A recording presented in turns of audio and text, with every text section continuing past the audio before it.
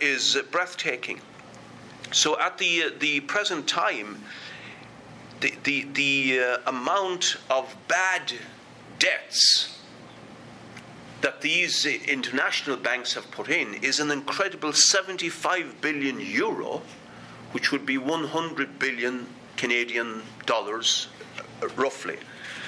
And that burden has now been moved wholly onto the shoulders of the Irish working class. And it's an incredible, breathtaking reality of what happened.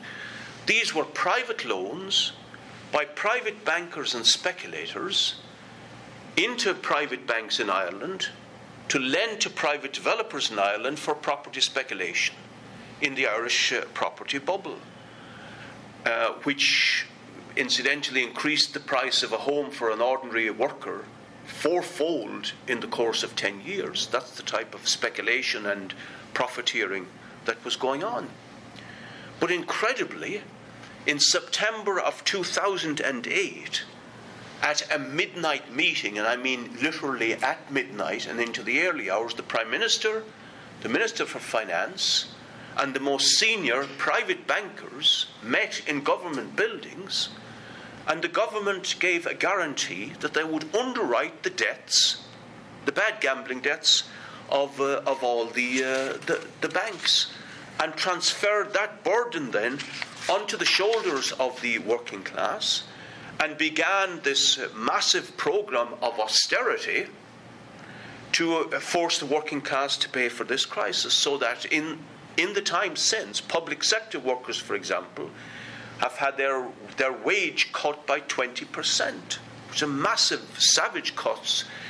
Private sector workers, similarly, with tax increases and so on, cuts in benefit for the unemployed, a tax on the disabled people's pension, and so forth, which inevitably, of course, caused further crisis in the economy by cutting the market.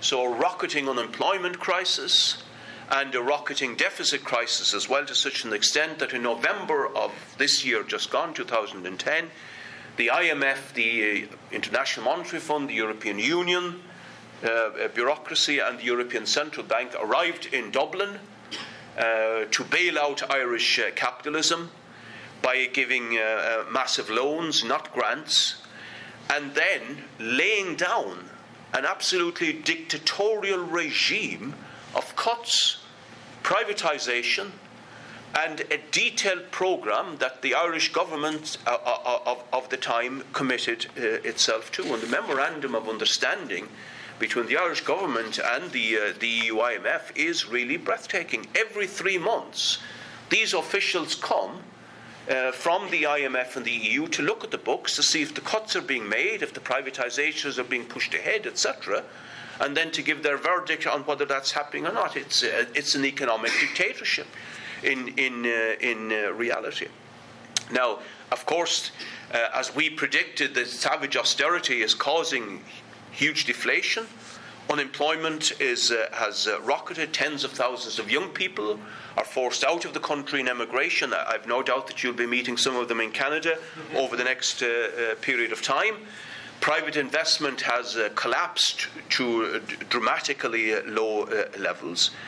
And Ireland, of course, is a small country. We have 4.5 million people, maybe just under 2 million workers, who are carrying this gigantic burden. And if you do the simple math, say by 2013, 2 years from now, if you divide the banking debt and then the other government national debts, you will get roughly, in Canadian dollars, I work it out at $160,000 per worker.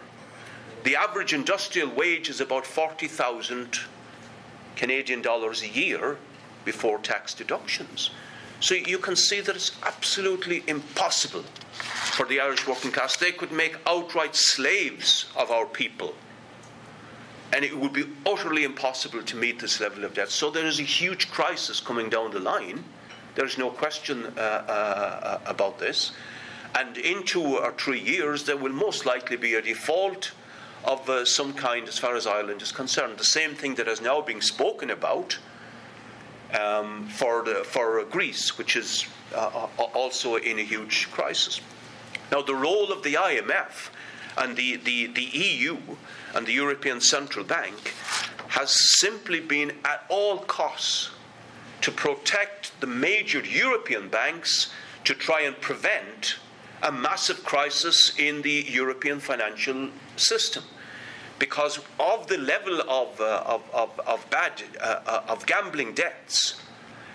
If the Irish didn't pay that, it would cause a massive crisis within European banking, and they are prepared to drive the Irish working class living standards down, and to crush services and crush so many aspects of our society in order to protect the European financial system.